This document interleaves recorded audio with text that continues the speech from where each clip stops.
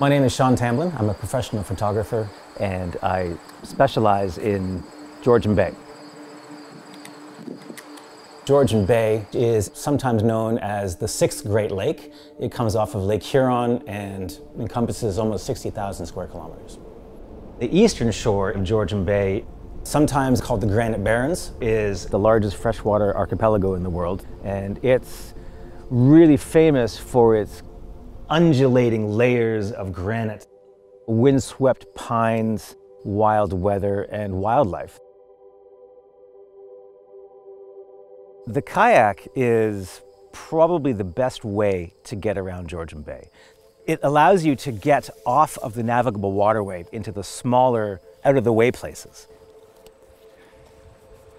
Tea towel, most important bit of camera equipment you can have up here. Keep things dry, and anywhere you're going to put anything down is on solid rock, so it's really nice to have a soft surface to put things down on. This catches all the condensation from the hull of the boat, so the cameras aren't sitting in the wet. Oh, hey, the phone. Who needs a phone? Being a kayak photographer comes with its own unique challenges. It's a constant struggle between food and camera gear. A typical trip will be 10 to 12 days, and that's about as much supplies as I can carry. Anything more than that, and I have to start leaving gear behind. All right, time to suit up.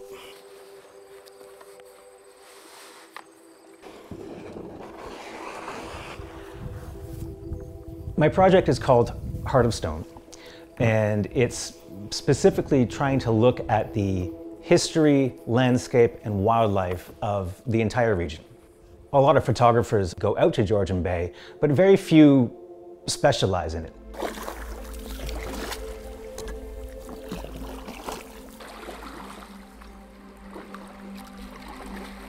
Last year, I probably spent about 2 cumulative months over the course of several trips, out kayaking Pretty much the entire coastline.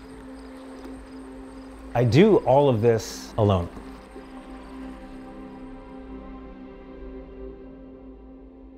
The reason that I come here is to get away from all distractions. It's you and the landscape and the wildlife.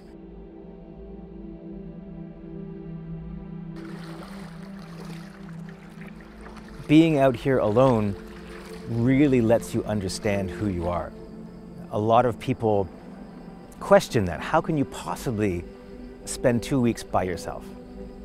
What do you do? Well, it lets me focus 100% on the photography. Well, we're on the hunt for turtles. This is a great place for northern map turtles and snappers. A group of turtles is called a bale of turtles, and I've seen over 20 on one rock. Kayaking through this endless archipelago, there's a lot of wildlife. Bears, cranes, all manner of ducks, all manner of snakes, beavers, lots of mink running around. So to be out there on these Granite Barrens, to see so much life, is just a fascinating intersection.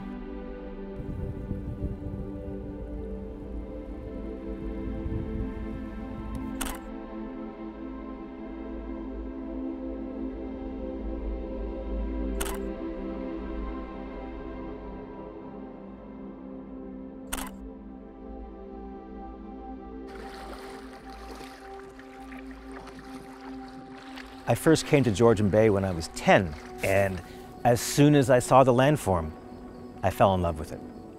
The fact that no one's here, that it's so rugged, so remote, and yet somehow still accessible.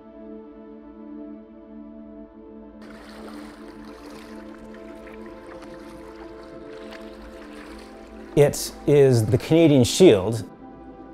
10,000 years ago, it was all covered under a solid kilometer of ice. And 10,000 years ago, the glaciers retreated and scraped away everything that was there, leaving only the Earth's crust.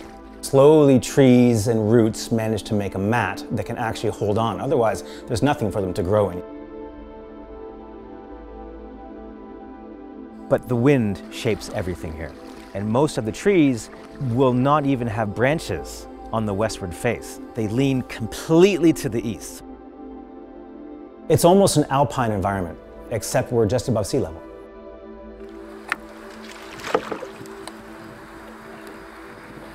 Let's see what we got.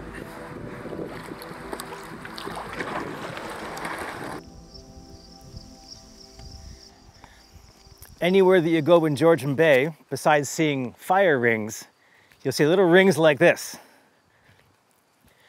Because everything is solid granite. So tent pegs are meaningless here. There's no way you can sink a peg into that. So the only way to anchor a tent is to secure it with rocks, which is the one thing that Georgian Bay has plenty of. So if you're looking for a campsite late in the day, the best place to start is to look for someone else's rings. All of these chip marks, stones rolling under the glaciers, back when this was under 1 kilometer of ice. Yeah, too bad our light isn't happening.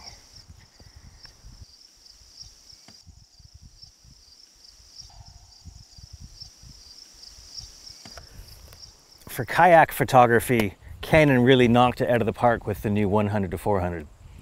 The size of it, the relative compactness of it for something that can do 400 millimeters on a 7D, so it's about 640 millimeters, is really astonishing. And the image quality is, it's just fantastic. It's second to none for something like this. And this is the old 17 to 40 on a 50 megapixel 5DS. All right, hold on, there's some light, look, fantastic. It's about time.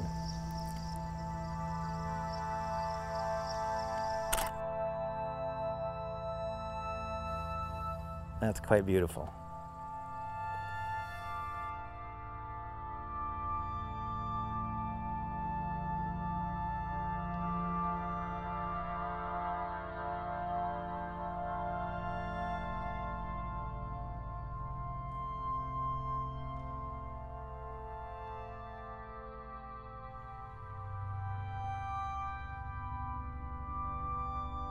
One of the predominant bits of plant life that you'll see out there in Georgian Bay is called Xantheria.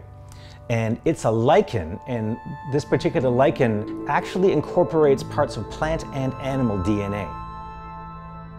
I do believe that it has something to do with the seagull droppings. You will see this incredible golden Xantheria out there, and when the sunlight hits it, it coats the rocks like paint.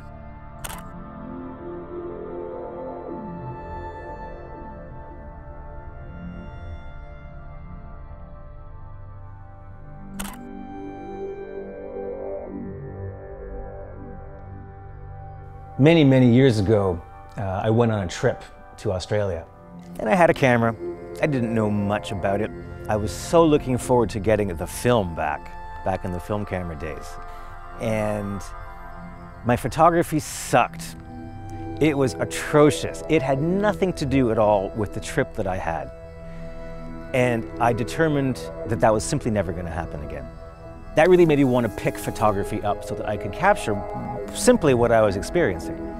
So I taught myself this mixture of art and science that we practice called photography. Gotta have a fire. And the mixture of photography, campcraft, and being able to travel by kayak is something that I just naturally gravitated towards.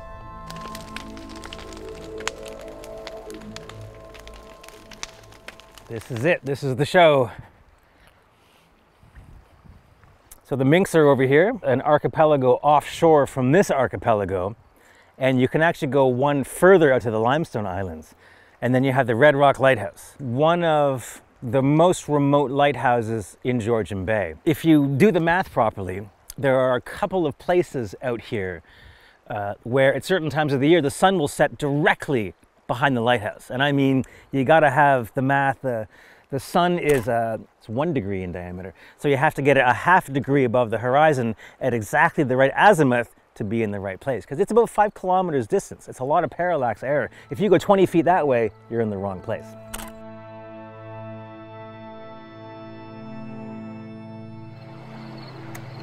Open. And 1.